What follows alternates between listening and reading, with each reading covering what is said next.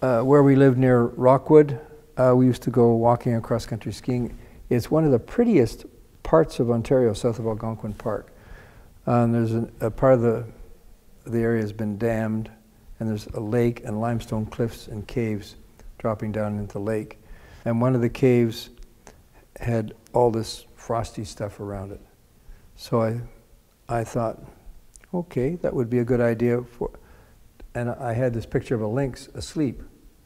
Now, once again, hardly ever, it's amazing how little ideas will come to, hardly ever has anyone painted an animal asleep in wildlife art.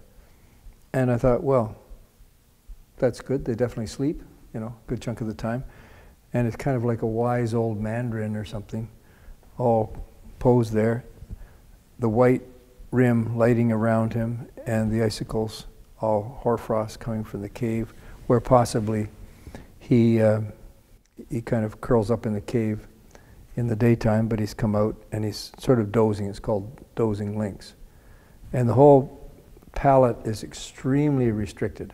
I really enjoy doing this, holding back on use of color and all that. You can imagine how horrible this would be if I had bright blues and greens and all that kind of thing. It's very, very, very restrained.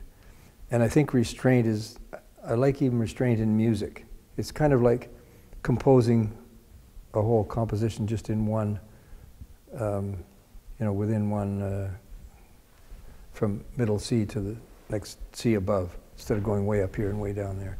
It's just very, very held back and restrained.